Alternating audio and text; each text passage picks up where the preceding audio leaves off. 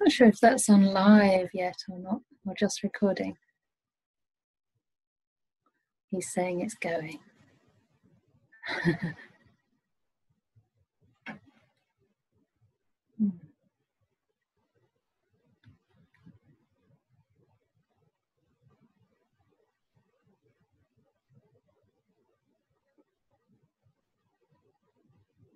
So I'll just give it another minute.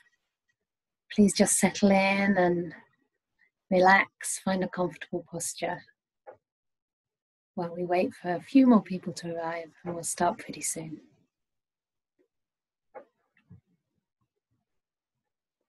Can I double check if that's really on Facebook Live? Because we usually get the notification. It usually says Facebook Live, whereas it only says recording. So I guess we'll find out soon enough. And for anyone who's concerned about that, please don't worry. This is only me that's being recorded. So as Ajahn Brahm says, it's the one in the front seat that gets all the bugs on the windscreen.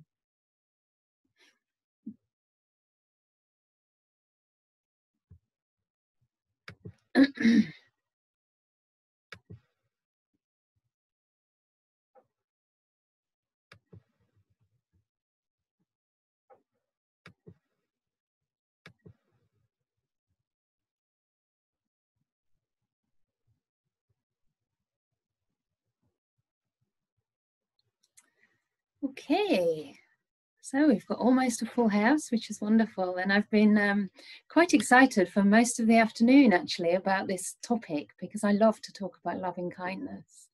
It's such a central part of the practice, from the very motivation that we come to the practice for, right through to the final goal, where the heart is full of unconditional love. So the purpose of these evenings is to explore some skillful perceptions that can really help to complement the meditation on the breath. And there are different ways of looking at experience, if you like, which help us to overcome the hindrances to meditation. So those hindrances are things like aversion, sense desire, restlessness, doubt, and sloth and torpor. Now we're on live. Excellent. And so this is a really important part of the practice. It's not only mindfulness, as Ajahn Brahm was saying this morning. It's almost as though the mindfulness is like a looking glass that you use to look at experience. And it's as though that looking glass is a magnifier. So whatever it looks upon, it sees much more clearly and in a lot of detail. But if that glass is actually dirty, if it's clouded or scratched, it doesn't really get a true reflection of what it's looking at. It can't see clearly. So sometimes I used to talk about perceptions like loving kindness as a kind of color, a sort of lens, a sort of tinted lens that we look through. But this afternoon, I thought it's actually much more accurate to think of these perceptions as kinds of different cleaning fluids, that we actually clean the dirt off that lens, because we're not overlaying our experience with something else. We're actually taking away obstacles. So kindness is like the jiff or the sieve that you clean that glass up with, so that you can see more clearly and with a lot more kindness, so that you're not just adding negativities onto the things that you're perceiving, which may already be difficult to bear. So the other reason that these perceptions are so important is because they constitute part of right intention or right attitude, the way we relate to whatever we're aware of. And this is the second factor of the Eightfold Noble Path. And the way that the Eightfold Noble Path works is that every preceding factor feeds into the next and feeds into the next. So every factor has to be practiced in order to cultivate the whole Eightfold Path. So mindfulness is only the seventh factor, and before then we have to really align our ways of relating to experience with right intentions. One of those intentions being this beautiful loving kindness. Also the letting go and the gentleness that Ajahn Brahm spoke about this morning. It also helps to strengthen right effort, which is the sixth factor of the path before right mindfulness. And right effort is where we start to learn how the mind works and how to work with the mind skillfully to increase the wholesome qualities in our mind and to undermine unhelpful, unwholesome qualities that lead to suffering. Yeah? So by adding these beautiful perceptions, we're actually cultivating more of the path, and the practice becomes much, much richer. It also provides a bit of variety. So every evening I'm going to look at a different theme, and in some cases they may be meditations which are different from breath meditation that you can do at different times of the day. But at other times there'll be just particular ways of looking, particular lenses through which you look at the breath meditation. So please pick things up whichever way is helpful for you, because not one method suits everybody. And even if you find the method that seems to suit you best, it won't suit you all the time. You know, there'll be times that it works and times that it just doesn't. And one of the skills of being a meditator is to learn to work with however your mind is from time to time. Yeah, so to actually look in there and see what do I need right now? What is arising? And what are some of the antidotes to the things that are arising in the mind? I also feel that practices like loving kindness can add a lot of enjoyment to meditation, because by its very nature, love, loving kindness, warmth, friendliness is a very pleasant emotion. It's a very pleasant experience. And as the Buddha says again and again, sukhino citam samadhiyati, which means the mind becomes still, the happy mind becomes still. Yeah? Happiness is actually the cause for stillness. And so again, you know, as these hindrances increasingly get washed away, weakened, overcome, the mind gets energized, and with that energy comes increased happiness, increased clarity, and more buoyancy and softness as well. So today I wanted to talk about loving kindness, which is, of course, the most exalted kind of love that the Buddha describes in the suttas. He talks about other kinds of love which are more related to sensuality or to familial love. But loving kindness is considered the purest kind. And it's really a wish for the well-being and benefit of all beings. A kind of protective love, the same sort of protection that a mother would feel towards a child. So that love that just wishes for somebody's safety, for somebody's happiness, and that another being can thrive. Of course, the difference between a mother's love and real, true loving kindness is the scope of that love. So the Buddha says that, you know, we should have the kind of loving kindness that is like the love of a mother to a child, to all beings. So it's this extension, you know, the quality of expansion and extension and impartiality that really gives loving quality, it's loving kindness, its unique quality. Yeah? And that's why it's sometimes called unconditional love, because it expects nothing in return. So I wanted to talk a little bit about different ways to use loving kindness. So this reflection will only be a few minutes and before we do some practice. But one of the main ways we can use it is as a cultivation in and of itself. So it can actually be another vehicle all the way into the deep meditations of jhānas by cultivating loving kindness in the mind again and again. So normally this happens in a discursive way in the beginning. So we take another human being or another being, it could even be an animal, a pet, and we send thoughts and intentions of loving kindness towards this being, continuously wishing them well, so that those words of loving kindness in the beginning become the main focus for the mind. And then we listen to where those words are pointing to the actual experience of loving kindness that starts to flourish in the heart. And this can be practiced at various times of the day. Even if the breath meditation is your main vehicle, you can still have a few minutes or even whole sessions of the day where you just focus on loving kindness as a cultivation. And even if you don't get all the way into deep meditation through that method, the Buddha inspires us by saying that even if you cultivate loving kindness for the time it takes to pull a cow's udder, So now you have to imagine that you're in ancient India, or perhaps a farm in Austria, or somewhere, maybe in Devon, and you're pulling this cow's udder. So it doesn't take very long, right, for the milk to come out. So he says, even if you develop loving kindness for that length of time, it has more benefit than giving thousands of meals to homeless people, for example. It has more benefit than, enormous amounts of charity towards others. And I was thinking about this today, like, why would that be? Surely the most important thing is not how we feel, or is not sort of, this moment of loving kindness, but actually, alleviating the suffering in the world. But I think this is related to having loving kindness as a motivation for all our actions of body, speech, and mind, and the power of being aligned to that motivation, which can go beyond just giving charity once or twice, and can start to inform every action of body, speech, and mind. Yeah. So something which is motivated by loving kindness is far, far more profitable to ourselves and to others, than something that is maybe looks on the outside like kindness, but is not having that powerful effect of undermining our defilements, undermining our ill will, our greed, our delusion, which is for the higher good in the longer term.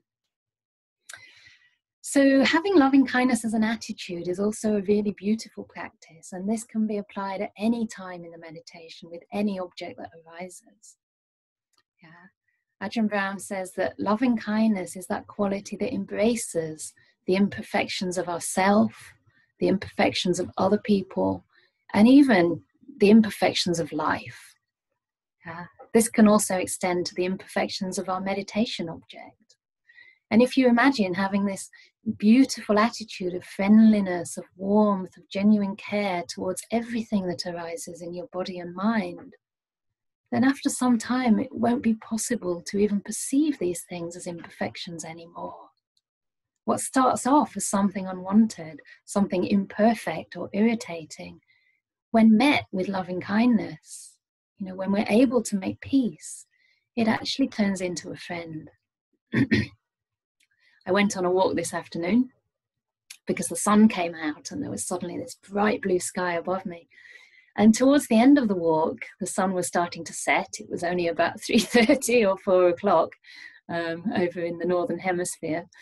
And there were these beautiful clouds in the sky, very grey, some really heavy clouds that looked like they were about to burst, and other clouds that were variegated. And as the sun was starting to set, and it was meeting these really dark clouds, the sun's beauty was much fuller, much richer, and the colours were just mesmerising. And I felt that this was a good simile, for when loving kindness meets the difficult in life. It's not necessary that loving kindness is always, happy, everything's going well, and the sky is blue, and this has a certain type of beauty. But when that loving kindness meets the difficulties in life, it meets the dark clouds in the mind, perhaps the depression, the anxiety, or the fear. If you're really able to meet it with love, the beauty that you can perceive in such a person, the strength, the character, the richness, is so much more pronounced, so much more profound. Yeah. So when we move hand in hand in our meditation with this beautiful, empowering perception and intention and emotion of loving kindness, we gain this amazing strength and courage and resilience so that we can meet and befriend everything we experience in life. Yeah. So there's a lot more I could say about loving kindness. Loving kindness also makes us wise. It's not only a cultivation practice or some kind of secondary meditation object. As I said, it's not a sugar coating that we apply on top of our emotions either. It's actually very much at the heart of the practice, the motivation for why we come to Buddhism in the first place, to alleviate our own suffering and the suffering of others. But it can also lead to profound wisdom. And the Buddha says, that once you do develop these really deep states of meditation based on loving kindness or any of the other Brahma Viharas, we can gain wisdom by understanding that even these states of mind are volitionally produced. Even these states of mind are conditioned, they are impermanent, and they will pass away. Of course, we realize that when we have a state of loving kindness, a mind which is friendly and warm, there's less suffering, so it's closer to the truth. But we still realize that this is not the final goal. And although the defilements can be overcome temporarily, it takes that empowered mind to really break through and see the reality of things as they are. So as Ajahn Brahm said this morning, the practice of calm and insight are not really two separate things. It's kind of like a spectrum. The deeper the calm, the deeper the insight. The deeper the insight, the deeper the calm. And I think loving kindness, is practicing both together. It definitely brings and bestows a beautiful sense of calm. The Buddha says that one with a mind of loving kindness easily gets, most of the time it's translated as concentrated, but I would like to say still. So one with loving kindness easily experiences states of samadhi, states of stillness and calm. Yeah. So that's my encouragement for you, and we'll do some guided meditation now. And if you have questions or you'd like to discuss loving kindness in more depth and ways how you can apply these methods during the day or during the retreat, we'll have some question time at the end. Okay? So this is mainly a question and answer session, so you will have plenty of time for that. So if you'd like to get yourself comfortable, and especially for the loving kindness meditation, making yourself as easeful and relaxed as you possibly can. Not necessarily using the same posture that you've been using today, but really asking your body how it feels and what it wants. Treating your body like your own best friend.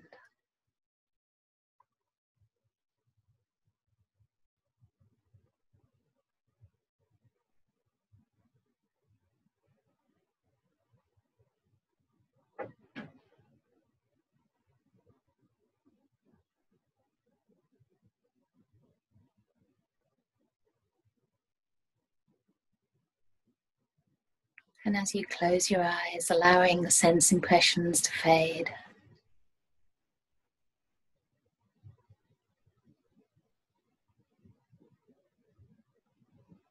Perhaps having a sense of the people sitting here with you, with us. As a supportive field.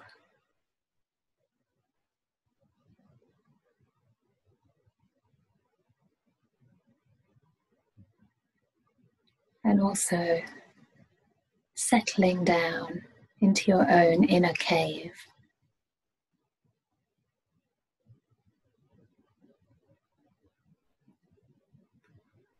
Welcoming yourself into this meditation, just as you are.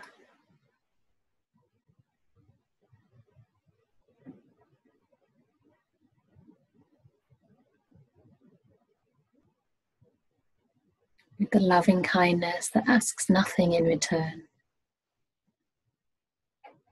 but meditates just for the sake of meditation.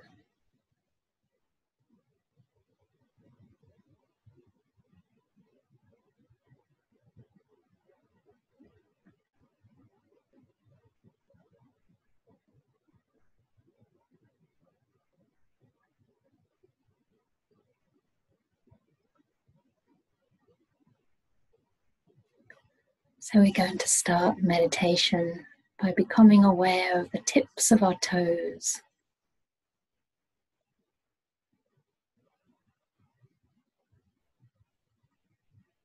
And if it works for you, we might imagine looking after those toes as though pulling or covering them with a soft, fleecy blanket.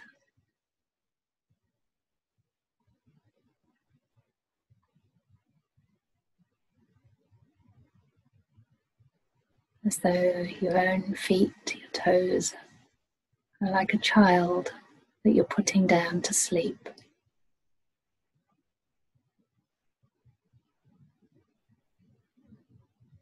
Wrapping them in this soft, warm kindness.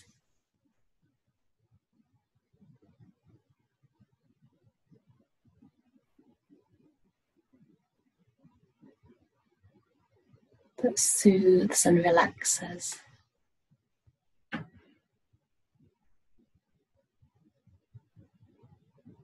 And shows your toes, your feet, that they're cared for.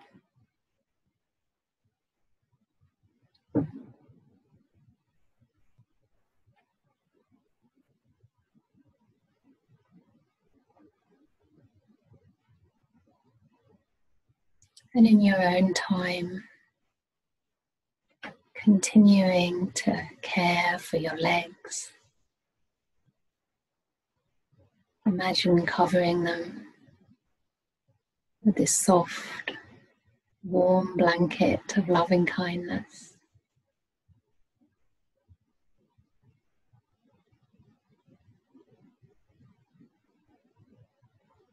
Receiving any sensations in the ankles, the shins, the calves and the knees.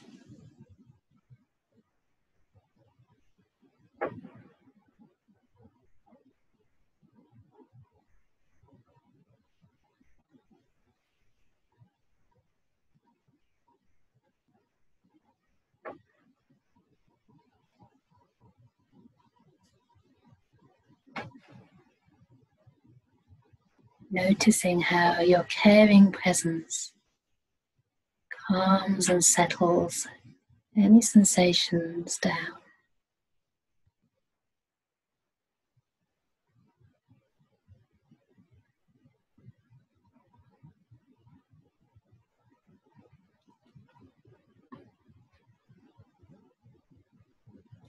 And moving up through the thighs.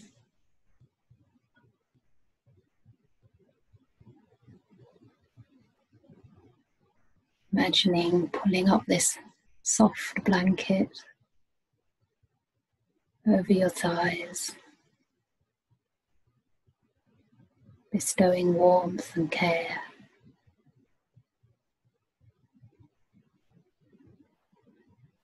So that your whole legs can relax, be at rest, be at ease.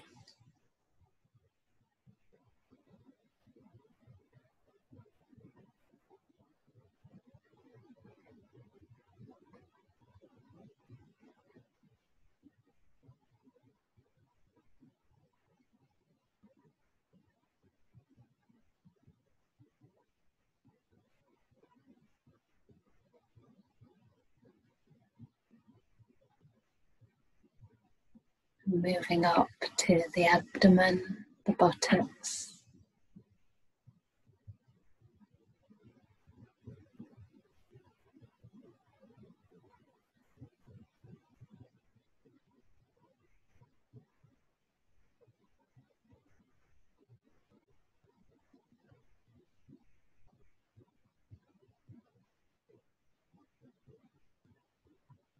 Caring for any sensations that you experience in those areas.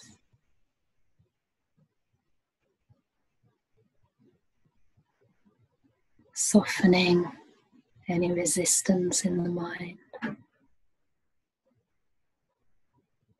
Just allowing them to be.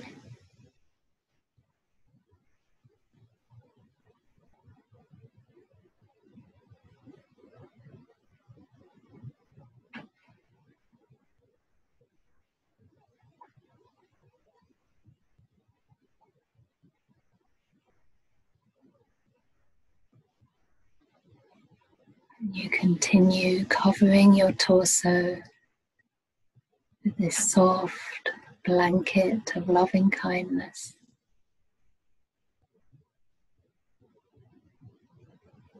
Inviting all the organs in there to relax, to rest.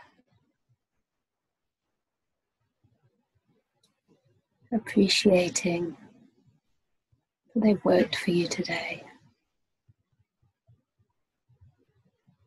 Now's the time for them to restore.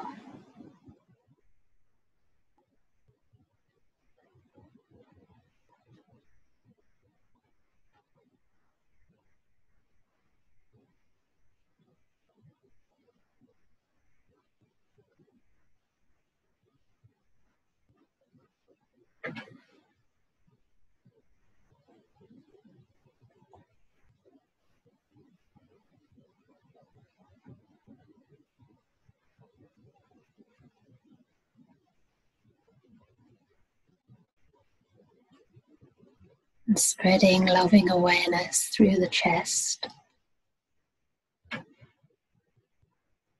the front and the back.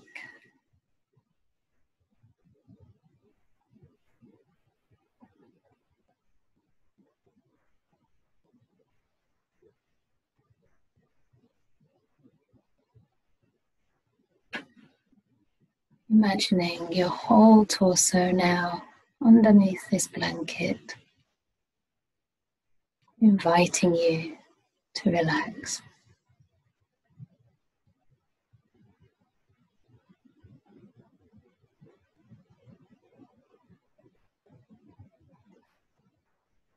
Your arms and hands, softening, loosening, letting go of all tension.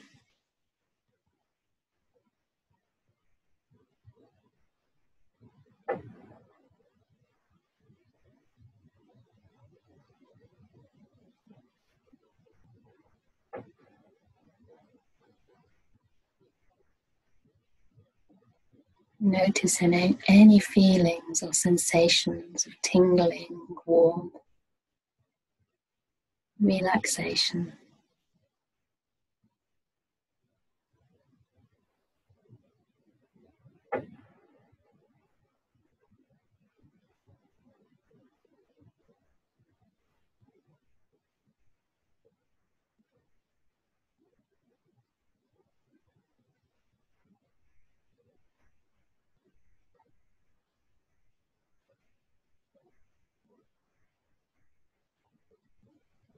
Now moving up to the neck and the head.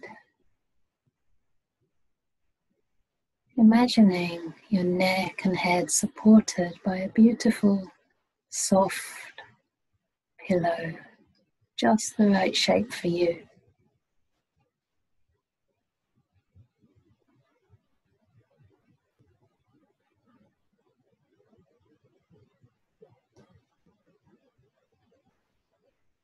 Inviting your head and neck to let go of any holding, fully supported by this pillow.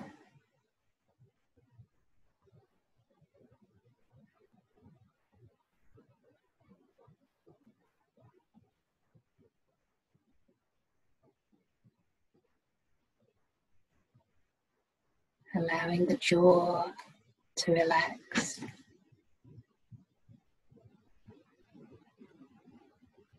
Perhaps even parting the lips very slightly. Relaxing the tongue. The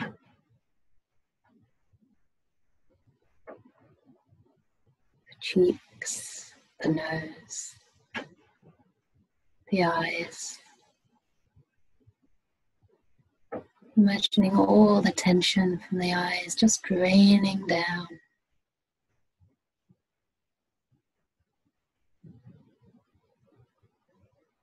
Into this pillow, into the earth.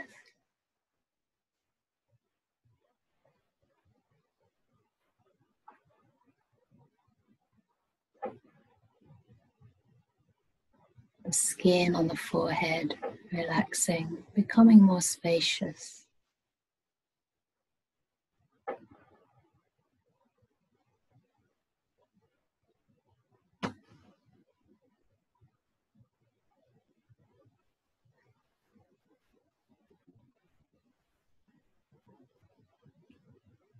And spreading your attention to cover the whole of the head.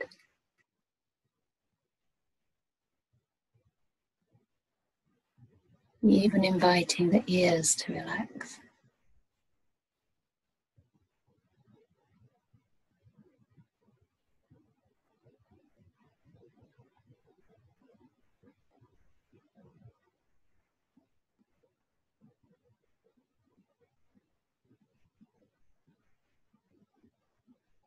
And now we're going to gently go inside the head to where the brain is suspended in the skull. And imagine that brain like a sponge that's been squeezed too tightly.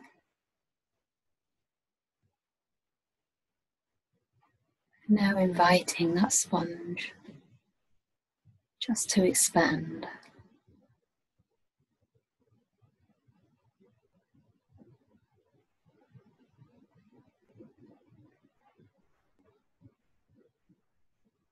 You may find your sponge full of water,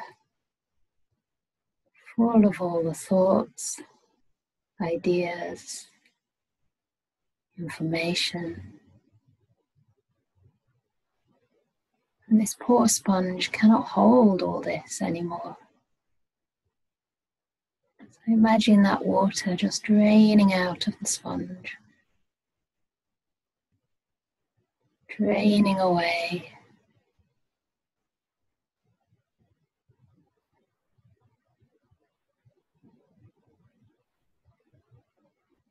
As the sponge gradually gets all light and fluffy.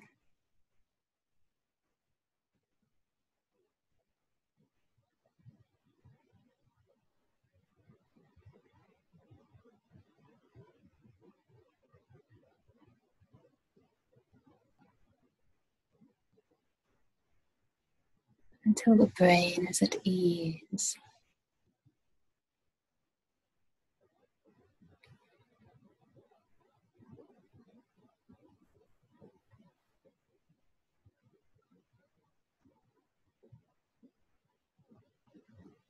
And just gently smiling into the body. From the head all the way down. Through the shoulders, arms, the torso and legs.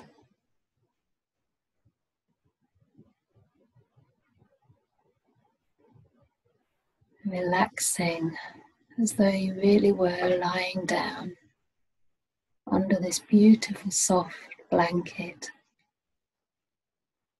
A blanket of loving kindness and peace.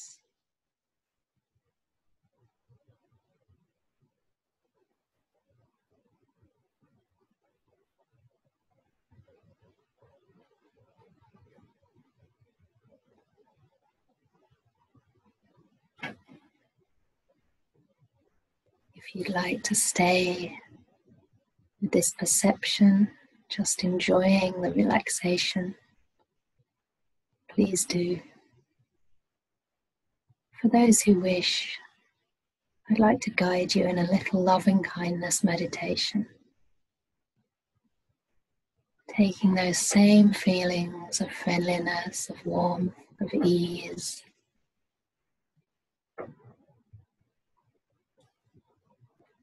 into the loving kindness.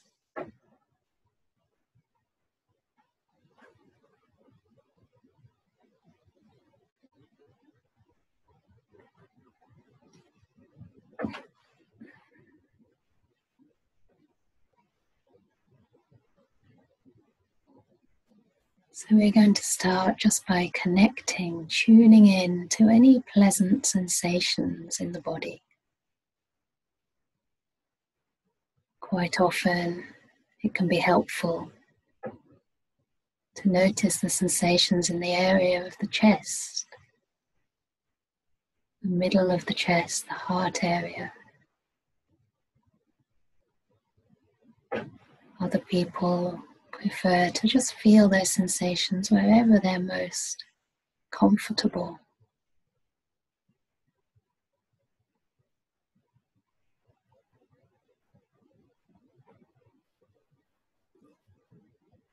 and with a feeling of goodwill towards your own physical feelings, I'm going to invite you to imagine that you're with a very dear friend, someone who makes you smile just to recollect them.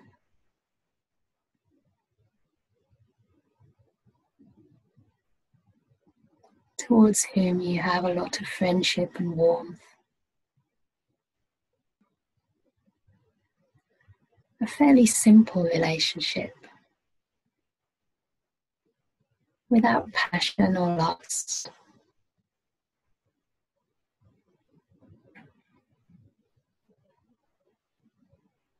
It could be a friend, a teacher, in some cases perhaps a parent or a child.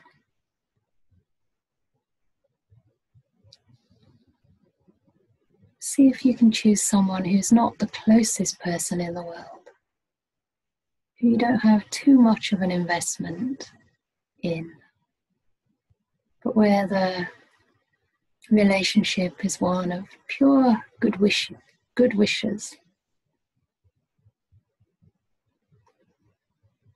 Someone who's very accepting and you feel at ease to be around. So bringing this person to mind as though they were right in front of you. You may get an image or a sense of their presence.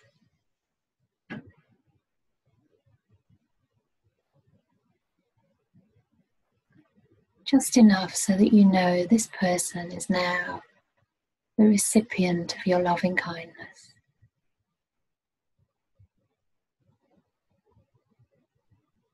And gently connecting with your wishes for this person. I usually use 4 phrases that resonate for me. I'll share those phrases, but you may choose your own. It can be creative and experimental.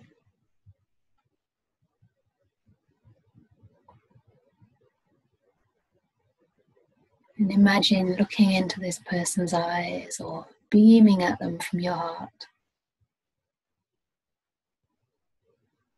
with the words, "May you be happy."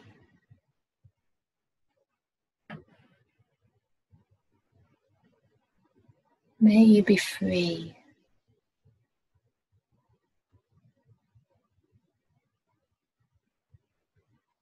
May you be healed.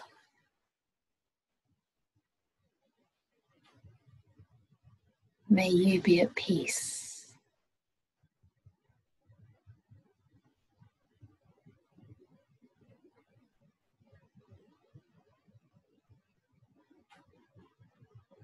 May you be happy.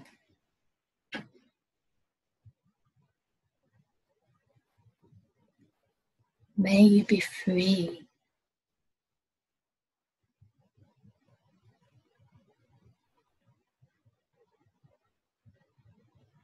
May you be healed.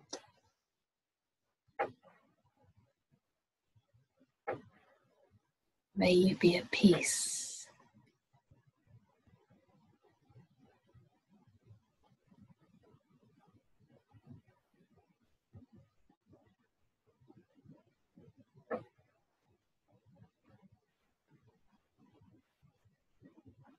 And once I've settled on the phrases that I wish to offer to this person, I keep repeating them to myself, calmly, clearly, rhythmically, as though with every phrase I'm planting a seed of loving kindness in the rich, fertile soil of the heart.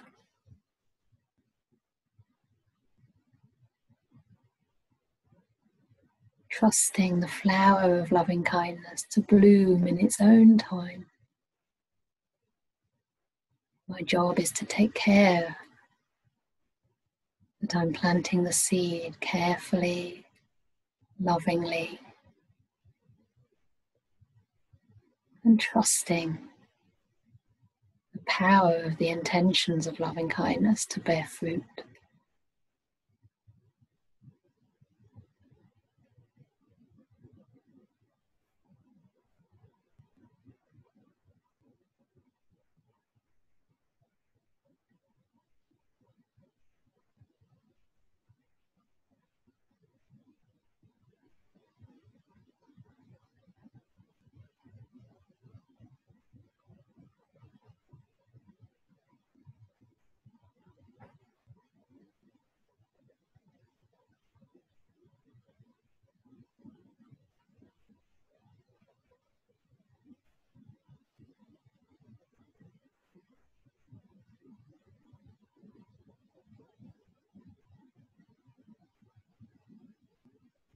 And as you repeat these phrases, connecting with the meaning of the words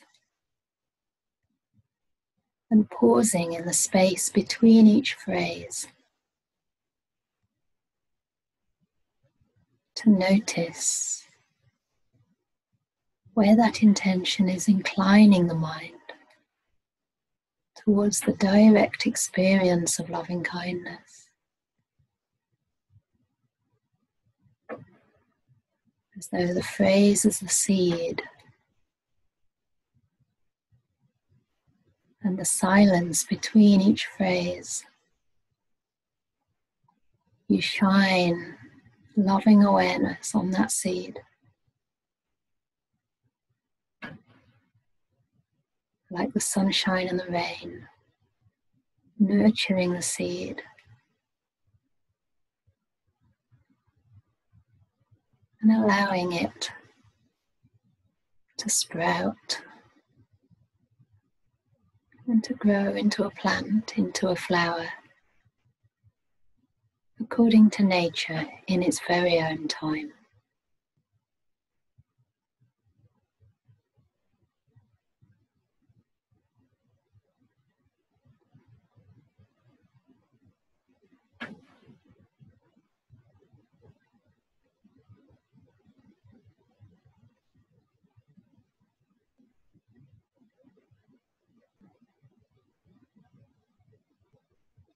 Staying aware of this friend, this very dear person,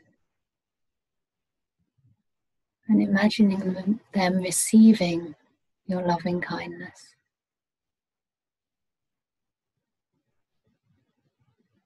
Their face brightening,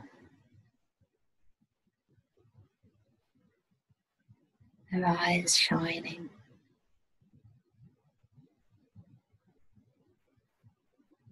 their whole body and mind calming down.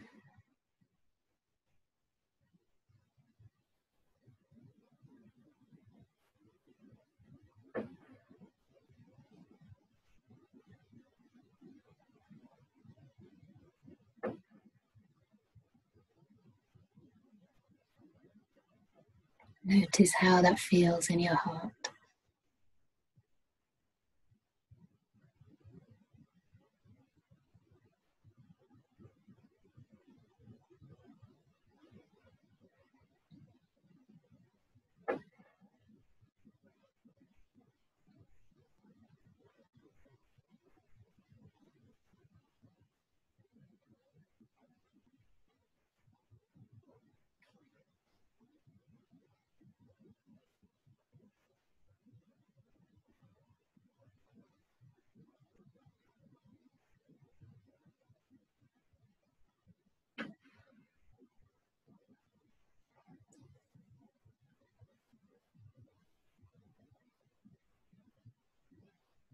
And gently allowing the image, the presence of this person to fade away.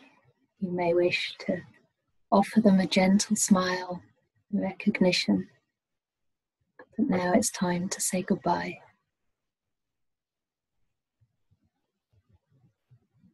And just tuning in to the echoes of that metta the loving kindness in your own heart. Maybe a feeling of warmth, softness, perhaps very subtle or maybe strong.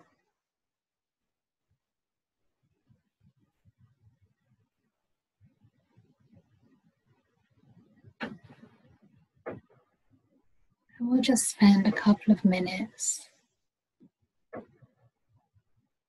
with this feeling.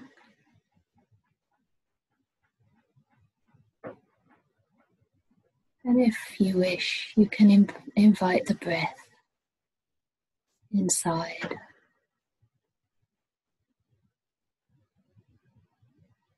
Into the company of this warm, loving presence.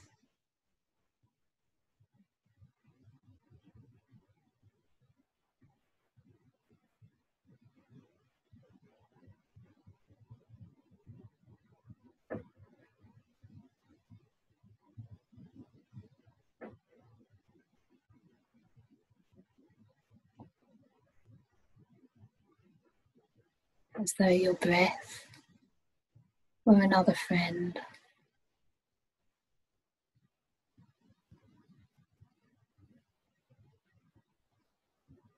Not expecting the breath to stay,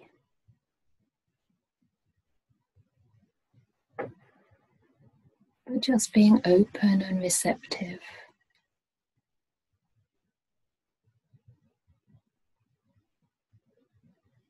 Offering your warmth and friendship to this little being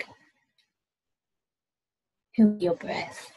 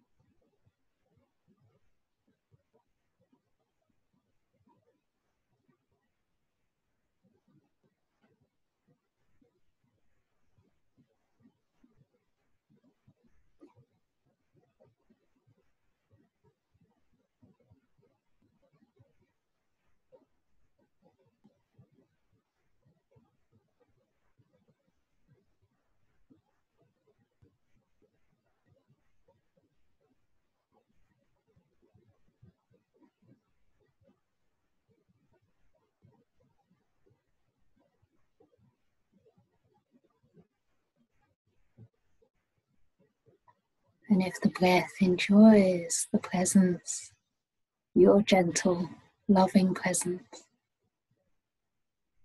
you may find the breath decides to stay.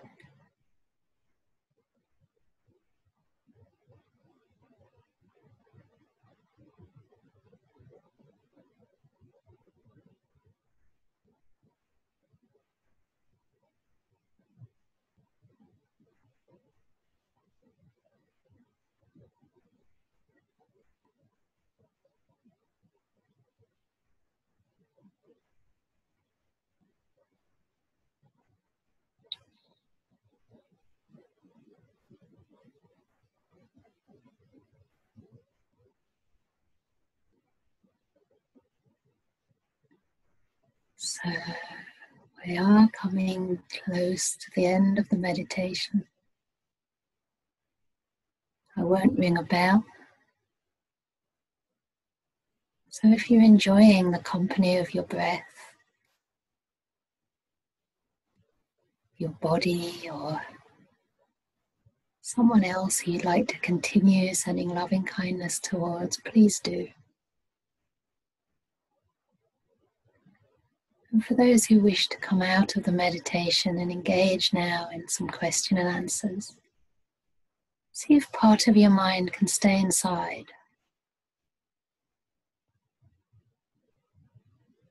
With that kind, calm, quiet feeling.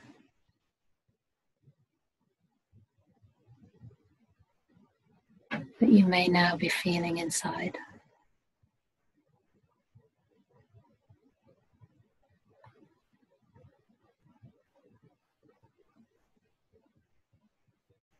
So, welcome to continue meditating, or if you wish at this time to send in some questions to our co-host Anne-Marie. And this evening we thought we'd have a slightly different approach to the questions, just to give you another option.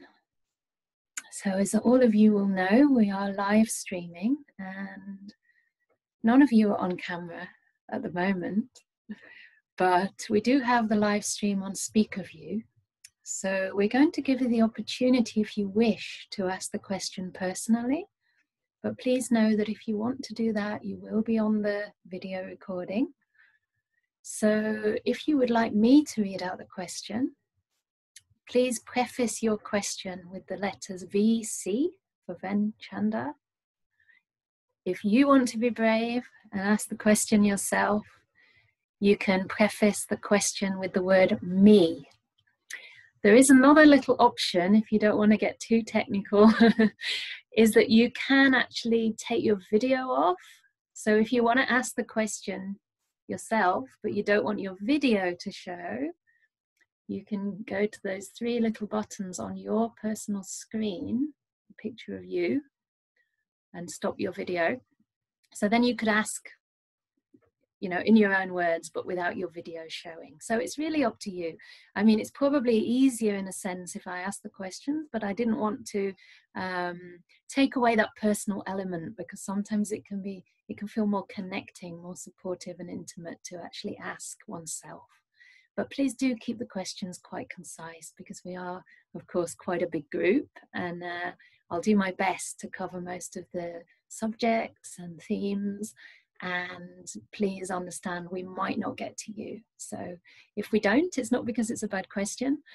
Please feel free to submit it again tomorrow or on any successive day. So I'm looking forward to having some input and some questions coming my way. Again, please keep them as short as you can, because it will save me having to abbreviate the question. But I will take everything you ask in. Okay. So I'm not going to say your names, because I see your names and I want to just give you that privacy. So the first question: since childhood, I've had a digestive illness. Today, it was more painful than usual. Even though discomfort diminished, I was still in a lot of pain in my belly. How do I deal with this while meditating? Should I keep moving on to other parts of the body and ignoring the belly area in the mindfulness phase? Okay.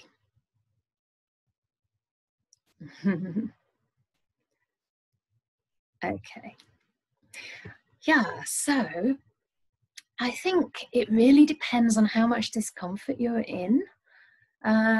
If you're finding that whenever your attention meets that area, the pain is actually increasing, then I would advise you to have a look at how you're relating to that pain. Because it may be that with that mindfulness is a slight resistance or aversion. In other words, some of the hindrances have crept in. And this is where it can be very useful to have the paradigm of the knower and the known, right? So we can imagine that our mind is this knower. It's actually not a thing. It may be more helpful to think of it as the knowing that then meets its object, in this case, the intestinal pain. So you have the knowing and the known. And have a look if in between those two, you're adding anything. Have a look at what the relationship is between those two. Because often we think we're aware, but we're actually aware with an agenda to push something away.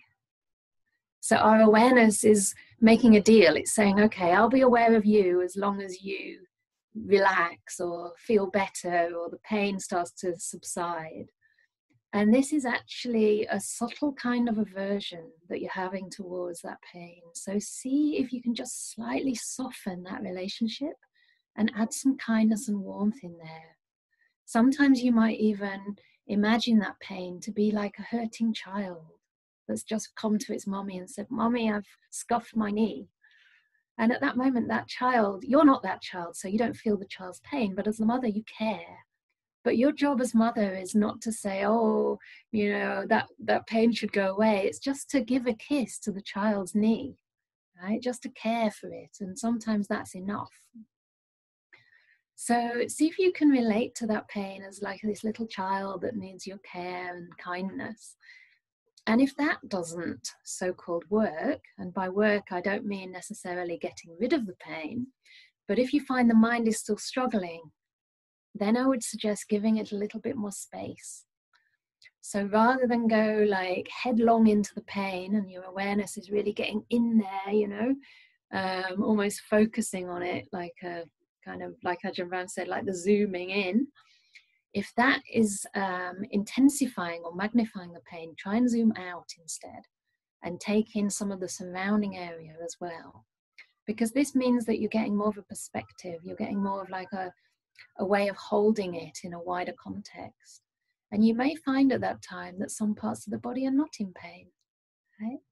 So one of the really nice techniques I used to practice with Goenkaji quite a lot, we would go through the body part by part, but then from time to time we stay with what he calls the extremities, which is the palms of the hand or the soles of the feet, because those parts of the body are usually not in any serious discomfort unless you have an injury there.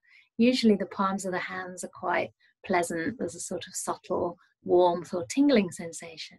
So sometimes you can go to those parts of the body that are feeling quite pleasant, and from there, don't avoid that painful part, but include it in that, okay? So I would say really experiment, not only with your relationship to it, but also with how you're holding it.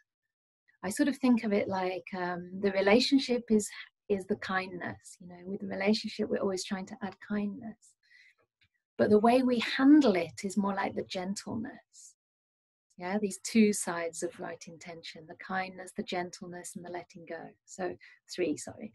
But the ones I'm talking about are the kindness, the way you relate, and the gentleness, which is more like the way you handle it. So it's like, how close do you want to be? How wide an area do you want to take in? And how long also do you want to stay there? So there's no right or wrong. It's very experimental, but and it's very individual. It might change for you during the day. If you're really struggling with anything, again, I hope that this loving kindness practice may give you another method just to really take some time to care for yourself, and just say, may I be happy. Today we practice with the love person because that's generally easier. A lot of us have a lot of, or some at least, I wouldn't say self-hate, but it can be that strong. Certainly there's a lot of a sense of a lack of worth or a lack of worthiness. Some of us struggle with, what's dubbed these days in meditation circles as the inner tyrant. So there can be a lot of, ill will towards oneself. So, have a look if that's there, and maybe do some metta towards yourself, because that can also be very healing and relaxing and help you with the pain. So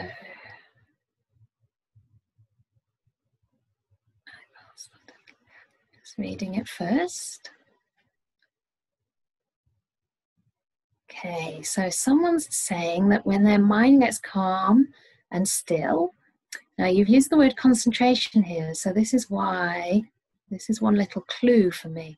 So you're saying that when your mind gets calm and concentration gets better, the body lifts up and the energy seems to move upwards, and it goes up into your eyelids and they start to flicker, pulling your attention towards your eyes. Then it brings tension and you try to relax, but this keeps you away from the breath. Okay, so one thing here could be that you're trying a little bit too hard to focus or to concentrate, because you use that word concentration. So I'm just wondering if that might be part of it. And I would say in that case, perhaps when you begin the meditation, to make your main inclination one of letting go rather than one of really focusing. So it's a subtle difference, but it's looking more at what you can put down, anything that isn't the breath.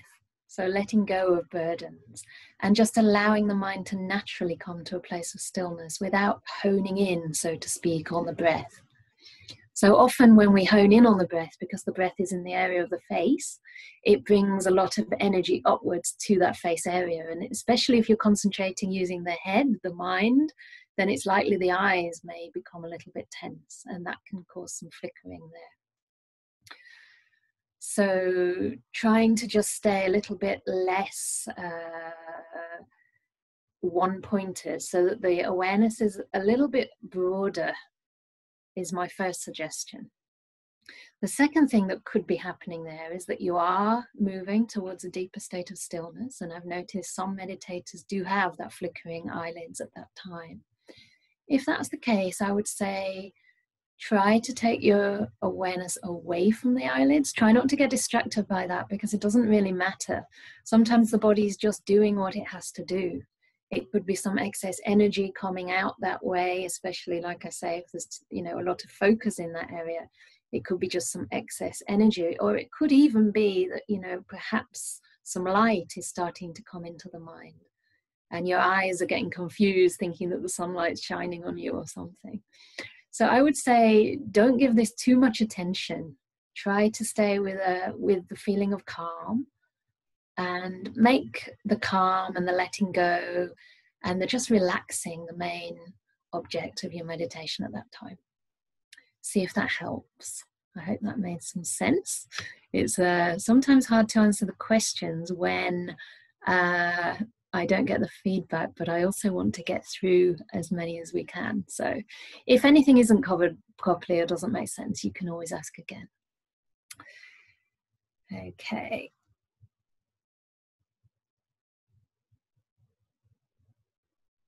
So someone's asked a very similar question, so I'm going to skip that one for now, and hopefully the last one covered that to a degree. So someone's asking about walking meditation. When you were doing walking meditation, you found that the mind was focusing on the movement of the legs and not just the feet. How would you recommend to proceed from here, please? Should I try to zoom into the feet's movements? No, I wouldn't say so. I think with meditation, it's a really natural, organic process. And if your mind wants to be with the legs, then that's where it wants to be. Just trust your mind and let it go with whatever, object comes to its awareness. Especially in the beginning, I think that, most of us are having pretty busy lives, even if we're not able to travel or do as much physically anymore. A lot of my life, at least, is very busy with online stuff, and my mind can be quite active. So sometimes it's really helpful to come back into the walking meditation, especially because it gives you more to be aware of. So if your mind wants that kind of sense of spaciousness and it's interested in the whole legs, then please allow it to be. And you may find that when the mind calms down, it will naturally settle into perhaps the feet. But for some people, it might stay with the whole body, or it may even expand to include, everything. So it's very individual. The main thing to look at is the mind calming down? Is this helping the mind to become present, to become still? Are you enjoying the meditation? What brings the mind greater ease? So you can practice that way. And we're all so unique. The practice is never the same for any of us, comparing ourselves with others, but also for ourselves. It's different every time.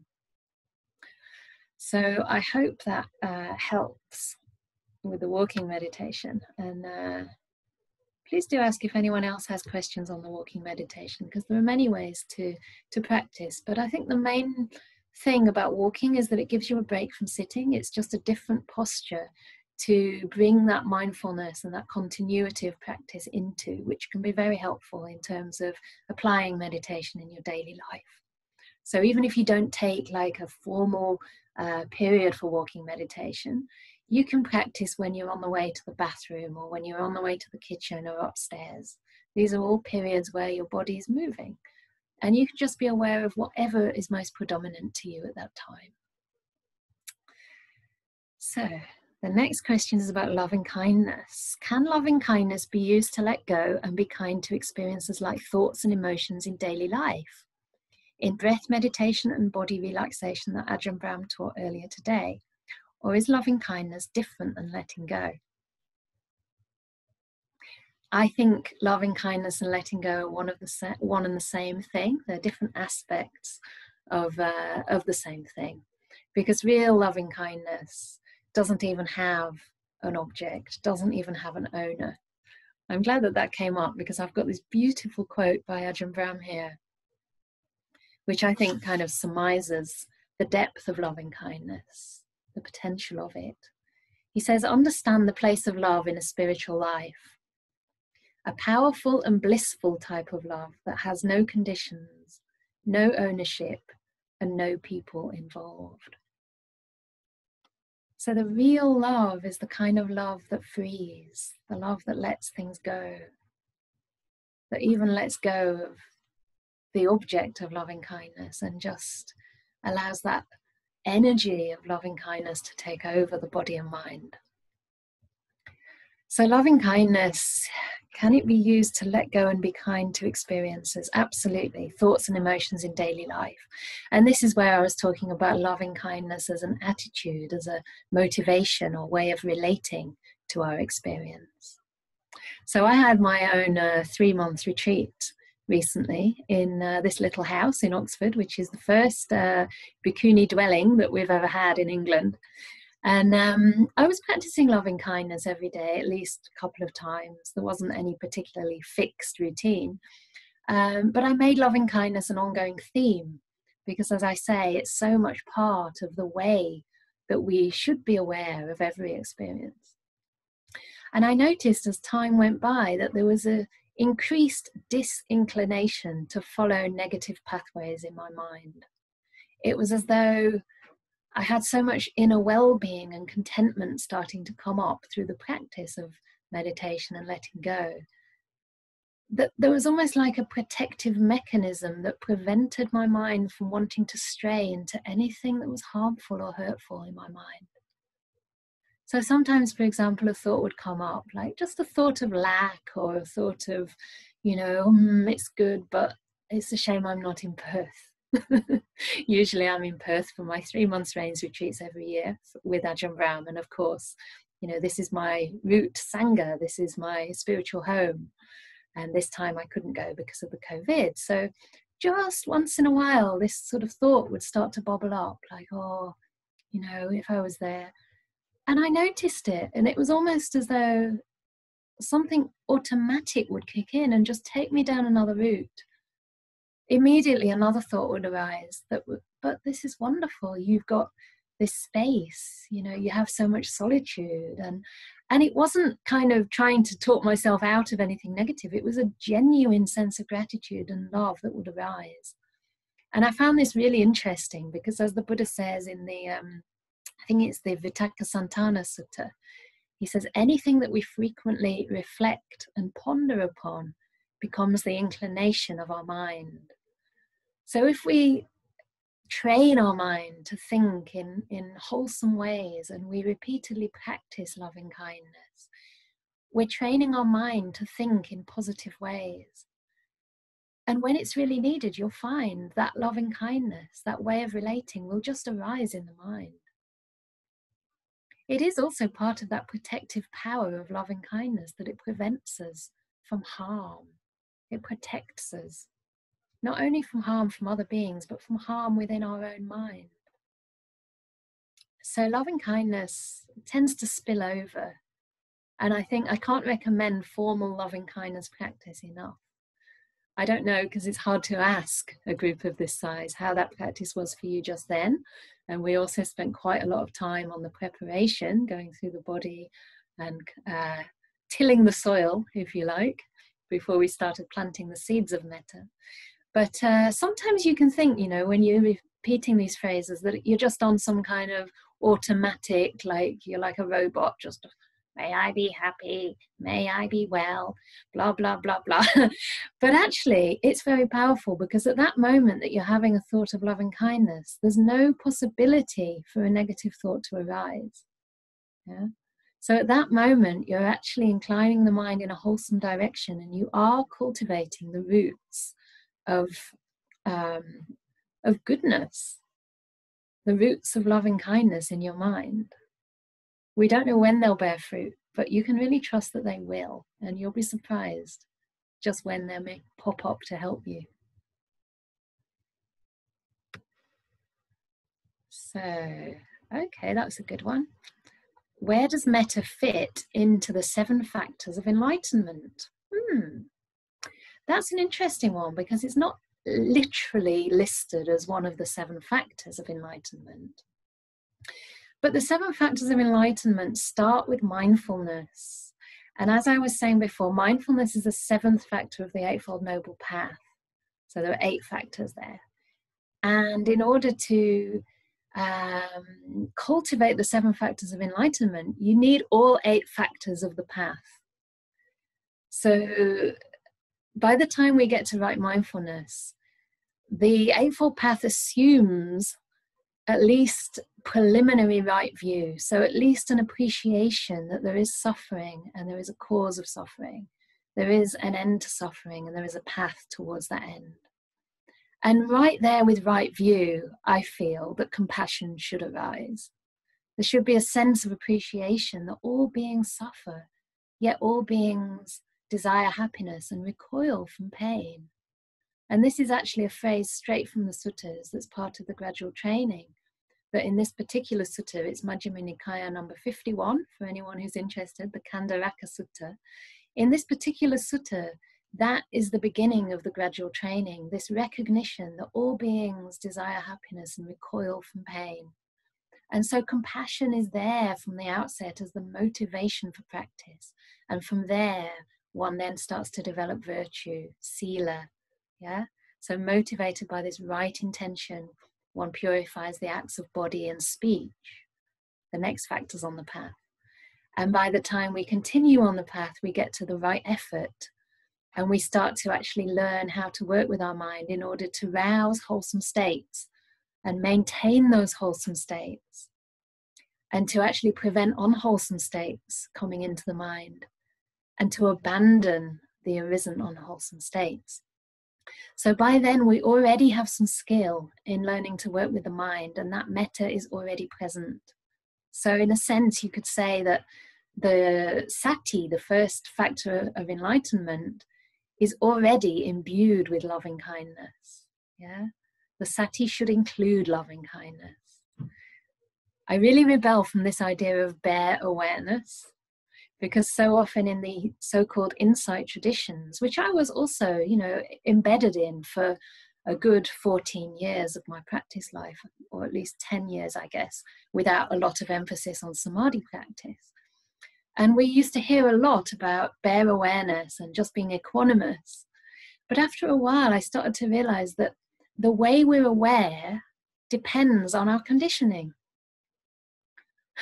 So we're bringing our conditioning into the way we perceive things. So if we have like a lot of, say, self-hatred, yes, you can be aware of the feelings and the thoughts arising in the body and mind, but there may be this subtle agenda or not so subtle agenda to get rid of them. You may have this idea that, you've come to spiritual practice because actually you don't like yourself very much and you want to improve yourself or even get rid of certain traumas or certain characteristics that you dislike. And whilst this seems on the one hand as a fairly wholesome aspiration, be very, very careful, because the spiritual path is not to cure you. It's not to change the way you are. It's actually to understand the way we are, to understand our conditioning, to understand why we suffer and what increases that suffering, how we can come out of suffering, and how we can cultivate happiness. So it's not really about changing ourselves or being anything different or being better in any way. It's actually about understanding in order to, and from that understanding, we learn to let go. Now, I don't know where all that came from, because this question was much more concise than that. But I think I was talking about the sati and how the metta is an important part of that. So as I said, it helps to undermine the hindrances. And then in the 7 factors of enlightenment, from that sati, we go into the investigation of the dhammas, which is again similar to the right effort, noticing, you know, what is leading to the wholesome states arising, what is leading to the unwholesome states arising, and having some discernment about which pathway we want to follow in our mind. And from there, in the 7 factors of enlightenment, it actually talks about stages leading up to samadhi. So it's talking about joy and rapture and tranquility, happiness and equanimity. So these are all stages that are leading to samadhi. So in a way, it's quite similar, again, to the Eightfold Path. It's just a different way of putting it. And from the mindfulness, one then takes that practice more and more deeply into the samadhi until the equanimity is purified in the 4th jhana. That's the peak of equanimity, is in the 4th jhana.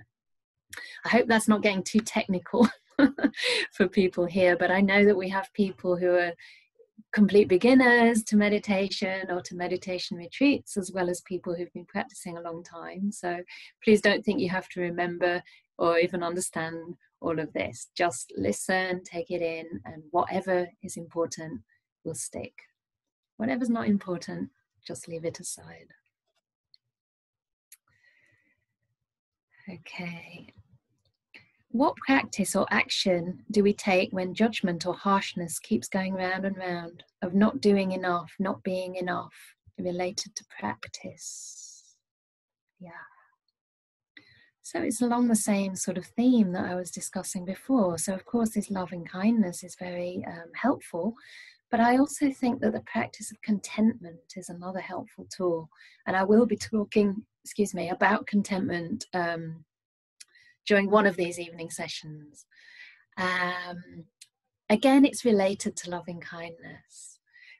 The phrases that I really love in the loving kindness in the Karaniya Metta Sutta is that one of the qualities of someone with loving kindness is that they are contented and easily satisfied, not proud and demanding in nature. So this is part of loving kindness. Accepting how we are, accepting that we actually don't need to be good enough. We already are good enough. What we have right here, who we are right now, is already good enough. There's this beautiful talk from Ajahn Brahm. I'm obviously listening to too many of his talks, but I can hear him speaking as I'm speaking now. And there's this wonderful talk where he says, it's only Mara that told you weren't good enough. The Buddha said you're already good enough. And it's just one of those phrases that jumps out at me every time, because like most people in the West, I've been conditioned to think I have to be perfect, I have to give more, I have to be more, I have to understand more, you know, be better, be better, be better. And whenever is it going to be good enough? One of the good things about being asked to start this project and to get kind of kicked into teaching is that it is a kind of full immersion experience. I would have never started teaching unless my teacher asked me to. So basically it has to be good enough, because this is what you're going to get. You know, I can't be any different. I can't be at a higher stage than I'm at already. But what I can do is share some of what I understand and some of where I'm at, and hope that that might help some of you where you're at. You know, and that is good enough. It has to be good enough because it's conditioned, right? I may wish I was already enlightened, but the conditions haven't come together yet. So when we start to understand that, you know, we are good enough, we are a product of everything we've ever heard, learned, taught, thought, read, the opportunities that we've had, the privileges that we've had, we're actually perfect in that sense, the way we are. It couldn't be any different. So one of the meditations related to contentment is just popping in a few words every now and then in your meditation, just to say to yourself, this is good enough. And to really start to sense and believe that it really is good enough. So especially if you see yourself craving, wanting to be further, being unsatisfied with where you are, see that, notice it, and just catch yourself there. And then you may choose to just, in a sense, like, what do you call it? Like cut the loop. What do you call it when you like break the circuit and just add in a word like good enough? Again, you can also add in that loving kindness, especially towards yourself. Take a moment to see, oh, I'm hurting right now. I'm being harsh to myself right now. Oh, my dear, you're good enough. You're absolutely fine the way you are. I care for you. I value you. And these words might sound very strange when you first use them. It might sound corny or like kind of, ooh. But after a while, you actually start to hear those words and it can shift something. It's amazing how when you get the intention right, that extra little bit of kindness or compassion, suddenly everything can fall into place. So just try that. But don't try too hard. There's so many questions, so I'm going to, oh gosh, some of them are really long, so I really do encourage you to please shorten them, because it just means it's going to be easier for me to read and more likely that I'll come to your question. I'm going to, let's see.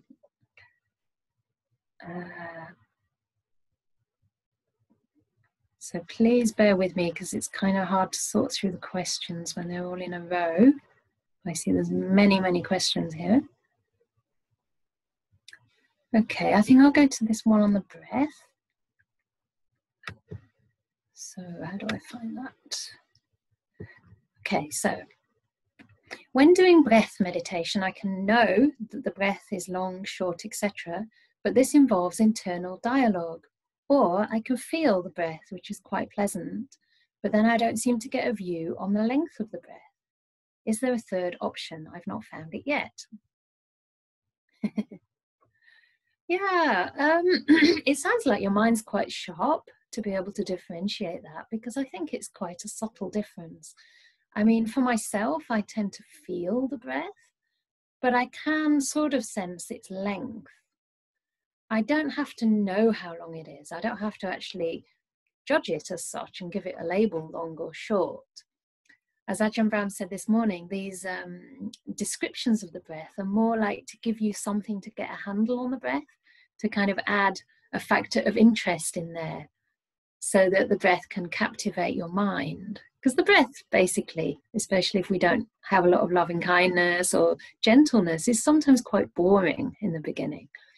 So the idea of long or short is just to give you something to be aware of, but you don't actually need to judge it as long or short or really label it at all. The idea is just to give you something that you can be more continuously aware of. So if you're feeling the breath from the start to the finish, that's already very, very good. You know, your mindfulness is already quite strong. So if you're feeling the breath and it's quite pleasant, then that's fine. That's absolutely perfect. You don't need to kind of take a step backwards and I mean, it's not really forward or backwards, but you don't need to make sure that all the boxes are ticked. The whole idea about these instructions is to open your mind up to receive the breath and to start to learn to be with that breath and to experience it more and more fully, to the point where we become really absorbed and interested in the breath. So if that's already happening and you're actually experiencing a certain amount of pleasure or delight, then you're doing fine, you know, you're on the right track. So just enjoy that. And generally the meditation is a process of simplifying. So whatever helps to calm and simplify and settle the mind is absolutely fine. So, gosh, lots more questions. Okay, I'm going to one on loving kindness now, if I can get it up. Maybe this one and then perhaps one more. When I was focusing on giving loving kindness to the other person, I was quite emotional, as it brought sadness when you mentioned seeing the other person smiling, receiving it. How can I bring myself back to the moment without my mind wandering off? Please don't bring yourself back. You're in the moment and your heart's just open. So that's very beautiful. Yeah. Generally speaking, I guess, with this whole practice of meditation, it's much less technical than it is an emotional process. It's a feely kind of path. And it's not just because I'm a nun, because I'm female, that I'm saying that. Ajahn Brahm talks about that. He says the deep meditations are emotional states. And he is a very sort of balanced person, very sort of in touch in a sense with his feminine side. So this is the whole thing with loving kindness. It's a softening of the heart, and quite often it does lead to a release of emotions, and that's very beautiful. I often have a tear with loving kindness, and I just trust that. I go with that. So that sounds to me very nice. So I don't think you're really wandering off. And certainly if you feel you have to force yourself back and it's hard to get back, then that shows you're actually fighting a natural process. When your mind wants to come back, so to speak, whether that means picking up the phrases again or just staying with the feeling of loving kindness, it will do. So just allow that to happen. And along the way, embracing any emotions that arise. As I said, there's the formal practice of loving kindness, which is what we were doing, but there's also the attitude of loving kindness. So when other emotions arise throughout, whether the breath meditation or during the metta meditation practice, whatever arises, include that in your loving kindness. Earlier today also, I was thinking about this word impartiality, because often we say loving kindness is impartial in the sense that it spreads to all beings equally. But I thought that word is a little bit on the kind of cold side, like being impartial can sort of infer that we don't care too much. And I thought a much nicer word would be inclusive instead of impartial. And that also explains that sense of metta as being all-encompassing and embracing of not only every being, but every experience that we have in life, every emotional state. So whatever's arising for you, just include that in the loving kindness. Even if it's anger, right? Of course, anger is not a state of loving kindness, but you can relate to anger with kindness. If you relate to anger with anger, it's what we call double dukkha, double suffering. So there's a lot we can do with the way we're aware. Okay, it says here that there's 16 new messages. So I'm really sorry that I don't get to all of you, but it's almost 9 and I'm going to do one more because I like to kind of, I don't like to go too far over time, but I definitely don't want to shortchange you either. So I hope that my co-hosts will oblige. And if anyone has to go, please feel free to do that. It's almost 9 o'clock. I'll just go to the question that's right in front of me now. Okay, so it seems easier to do metta when it's guided, but when I'm practicing by myself, I can only reach the loving person. Then a lot of thoughts arise. What would you advise? Yeah, so I'm not sure what you mean exactly by reach the loving person and then the thoughts arise. I'm guessing that once the loving person has come up in your mind, you find it hard to maintain the focus on that person, and you basically get distracted from your meditation object in the same way that when we first start working with the breath, we are able to stay with the breath maybe for like half a breath or maybe a breath or two, and then boom, gone. 2 hours later or maybe 10 minutes later, you're like, oh, I'm sure I was in breath meditation. So it can happen with the loving kindness as well. So this is just natural, and please don't worry about it too much. But what I find personally helpful is to adapt the phrases according to how busy or how still my mind is at any given time. So if, for example, my mind is quite restless, I might say the phrases a little bit more frequently. So I might not pause too long between each phrase. because in that pause, the mind can wander away. If the mind starts to become more peaceful, then I might have a longer gap between each phrase. So, may you be happy. And then I can just flow with that for a while.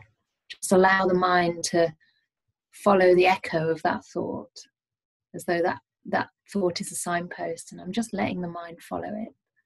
And then if I can sustain my awareness in that way, then I'll add the next thought. And if the mind becomes very calm, then I may even drop the thought just to maybe a word or two. Instead of may I be happy, it might just be happy. And then after a while, peaceful. So if your mind's busier, I would say put the thoughts in more frequently, more regularly, but also please try to connect with the meaning of those thoughts, so that when you have that image of that person there, imagine you're actually saying this to that person. Yeah, you're not just thinking it, you're actually speaking to this person, and you really mean what you say. And in that way, it might be easier to sustain that little internal monologue, which you can imagine is like a dialogue, a sort of gift in a way to your friend. So this may help.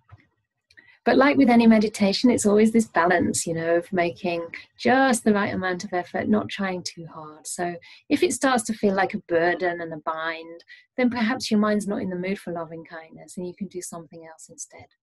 Yeah.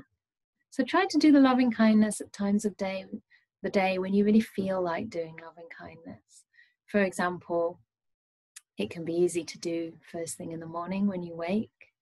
It's a really good time to remember how fortunate I am to have woken up this morning, how grateful I am to be alive. May I be happy. May all beings be happy. May all beings who I come into contact with today, or all beings in this Zoom room, may they all be happy and well. May they not suffer. May they be peaceful. May they be successful in their meditation. So you can have these lovely thoughts as soon as you wake up in the day, and also in the evening before you go to bed. It's a really beautiful time to practice loving kindness meditation. And of course, you are lying down at that time. So I find it really beautiful to actually lie down and do the body scan, relax myself, and then just generate these good thoughts and intentions of loving kindness to myself or to all beings. However, that loving kindness feels natural and helpful to me at that time. And the Buddha said, one who practices loving kindness sleeps easily, sleeps deeply, and doesn't have any bad dreams. So it's a very restorative and healing practice. And I can certainly say that it works for me. I tend to sleep better when I've been practicing loving kindness. So find times of the day when you're really in the mood for that, I would say. Yeah. So it's 9 o'clock now, and it's been a long day. So I'm hoping I haven't missed really important questions. For example, I don't see more questions now. For example, around how you've been today. I hope you've been fine during the personal practice period. That was one thing that I would have liked to be able to ask people here. Just to round up the day, and to offer some advice for that, I would say, like Ajahn said, don't have high expectations of yourself, not today and not for any of these days, really. And to try to use the personal practice period in the best way you can for your own self-care. So asking yourself, how can I show myself some loving kindness right now? What would that mean? Would that mean having a cup of tea, eating a little bit more or a little bit less? Perhaps that would mean going out on a walk and having a look at the beautiful autumnal colours, or enjoying the little bit of sunshine that we get. Perhaps it would mean having a really long rest. I had a lovely rest after lunch. Perhaps it would mean doing some walking meditation, or even having a routine. Some people benefit from that. But always look at it in terms of what is for your benefit, not what you should be doing or how you can get ahead. Yeah? And if you're coming from that place, from that beautiful intention of loving kindness, from the motivation of compassion that alleviates your suffering, then you really can't go wrong.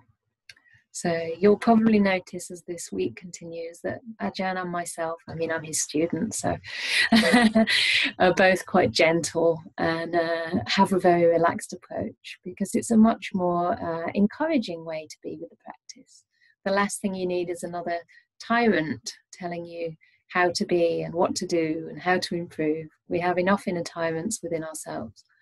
So whenever you catch that inner tyrant, just remind yourself, oh, is this aligned with the second factor of the Noble Path? Is this really the intention of kindness, gentleness, and letting go? Or is this coming from a place of ill will, aversion, harshness, and clinging, craving for results? So, not to judge yourself for that, but just to keep on inclining the mind in wholesome directions, and then you really can't go wrong. Okay, so I think the day is over, for me at least, and perhaps for you, you may like to continue or just relax. Again, really encourage you to maintain the silence, to support this going inward, so that you feel that you have a space within yourself that you can keep on coming into as best you can. Okay. So we're going to end the meeting. Normally in my Zoom sessions, we all wave goodbye and say good night, but we can do that virtually in a noble silence kind of way.